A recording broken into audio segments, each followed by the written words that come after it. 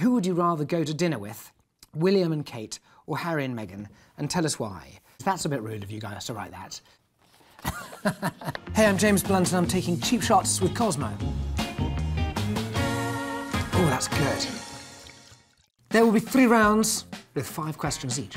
For every question, there's a drink, and one of those drinks is a cheap shot. So I either have to answer honestly or risk a hangover. How many shots do you think it usually takes for you to get a buzz going? I don't know. I'm a small human being, maybe 3. First round, I'll be taking shots of myself. Here I have 4 shots of Corona. One is a cheap beer, spiked with cheap whiskey. All right, let's do this. Your new memoir is called Loosely Based on a Made-Up Story. Name one story you made up and why. Well, my lawyer told me to tell you that none of them are true, but they're all true. Are you telling me the truth? My lawyer tells you that's not the truth. It's a lie, but they're all true. Take a shot. The rules are basically as loosely based on my book as that. Oh, that's the one. Straight up. Yeah, you put that nearest me, guys. That was a cheap trick, not a cheap shot.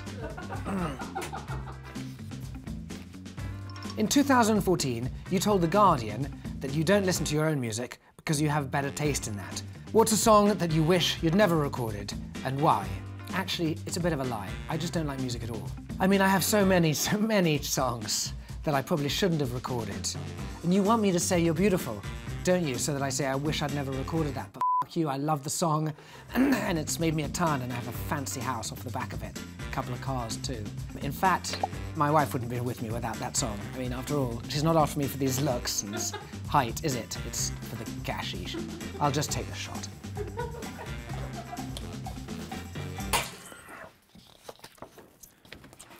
You were known to roast haters on Twitter and were even asked by your record label to stop. Which of your comments pushed your label over the edge?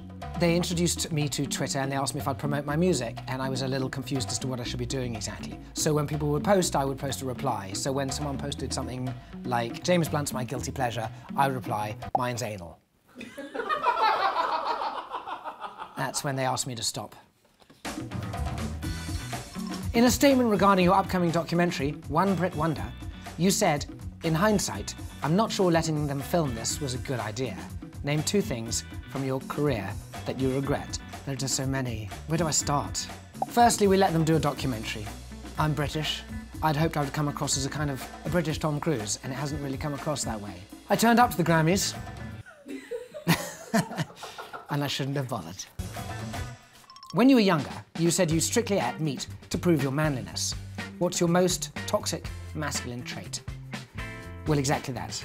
I just ate meat to prove my manliness, and in the process, caught scurvy. Round 1 completed. Round 2, timed shots. I have 30 seconds to get these trivia questions right, or take a shot. These drinks are Moscow Mule shooters. 4 are made with Belvedere, and 1 is mixed with vodka that's better for cleaning than consuming. I am ready. You were nominated for 5 Grammy Awards in 2007. What were the categories? Best New Artist, Best Album, Best Song, Best Looking, Squeakiest Voice.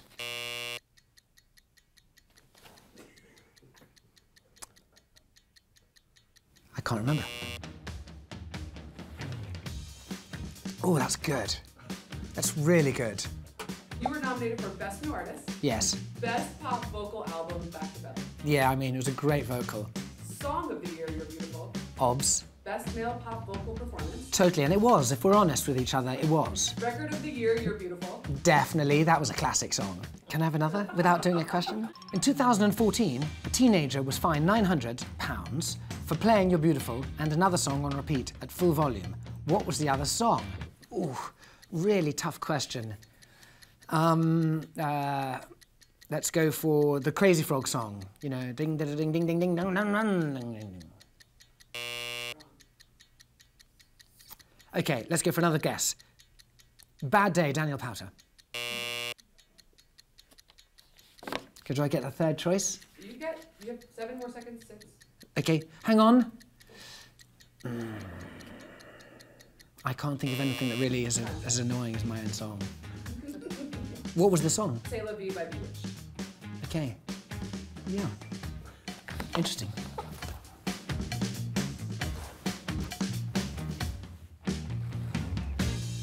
God, that's good, guys. Really, thank you. Thanks for having me.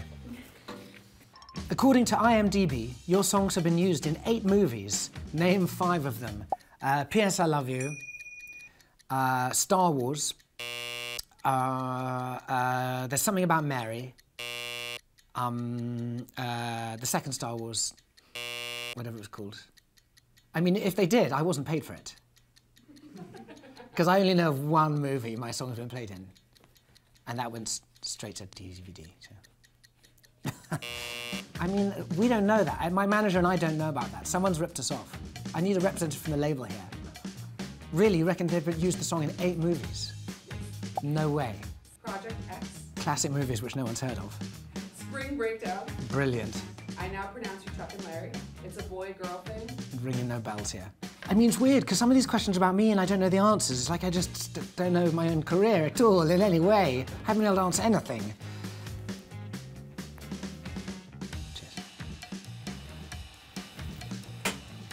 That was delicious, thank you. Okay, that was cheap. No, it's not. I'm English and have a remarkably low taste in alcohol. In your memoir, you talk about a fling you had with Lindsay Lohan. Can you name 5 movies she starred in? I didn't describe it exactly as that. It was a thing rather than a fling. 5 movies she starred in. Well, we didn't make a movie, so that's what you're pushing for. That's just... That was better, though. That was a better drink. Do you remember what ended that thing playing? Actually, I do. A security guard. Okay. I was removed from the building by a security guard. That's absolutely 100% true. Twice. But he hugged me on the way out the second time. You can read all about it in more detail in a new book called Loosely Based on a Made-Up Story. At the 2006 VMAs, you were nominated for Best Male Video. Who are the other nominees? Don't f***ing remember, because I won it. But as it's the only thing I've won, I should be more modest. So, thank you for that, to the VMAs. Yeah. You don't remember who comes second, do you? Just remember who came first. Yeah, that's what my wife always says to me as well. Would you like to know who the other nominees were? No, we don't. Don't need to know. Round 3. The category is cheap shots. Ooh, I'll be taking literal cheap shots at everyone. That sounds kind of nasty. This game has been so innocent and fun until now, and now it's just kind of bitchy. The drinks are lemon drops. 4 are made with Grey Goose, and the cheap one is from a $10 bottle of vodka. You've opened for a lot of big names over the years. List 3 of those tours, ranked from best to worst live performer. It's so mean of you guys. I have supported Elton John, Sheryl Crow, and Ed Sheeran, and I'm gonna say we'll do it in seniority rather than worst performer. It was Elton John. Wow, how amazing to open for him. Sheryl Crow, phenomenal, incredible, what a support. And Ed, well, in the end, I ended up touring with him and having to share the same bed with him on the tour bus to keep him warm at night. He treated me that badly. Well, I think it's rather than worst ranking, it's worst treatment. I was treated very well by Elton. With Sheryl, she kept me cozy, whereas Ed, I had to go in the bottom of the bed. Would you do it again with them? I would absolutely sleep with Ed again. Probably not tour again. But... Oh, look, his name comes up again. You've worked with, performed with, and are close friends with Ed Sheeran. What is your least favourite Ed Sheeran song? Shape of You. Straight up. I hate it, because I'm just really jealous of you, you little bastard. How do you write such a good pop song? I played my new single in front of him, and he played his, and I thought, well, f*** you.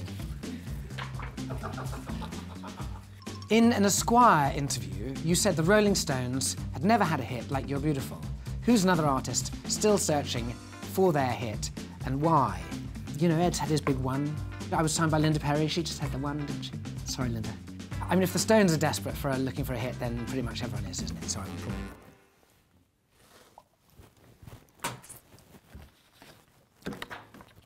You name drop a lot of celebrities. That's a bit rude of you guys to write that. I just mentioned a lot of celebrities in your new book, loosely based on a made-up story, out now. What's one celebrity story you didn't include, and why didn't it make the cut?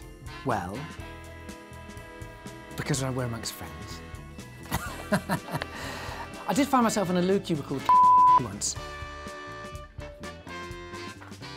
Final question in round 3. You and your wife have hung out with the royals and even attended Harry and Meghan's wedding in 2018. Who would you rather go to dinner with, William and Kate or Harry and Meghan? And tell us why. Yeah.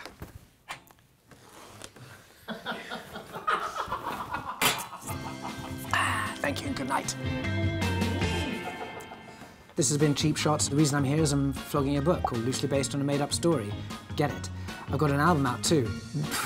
You know me, don't get it. It's called Wish You Were Here. No, it wasn't. That's by Pink Floyd.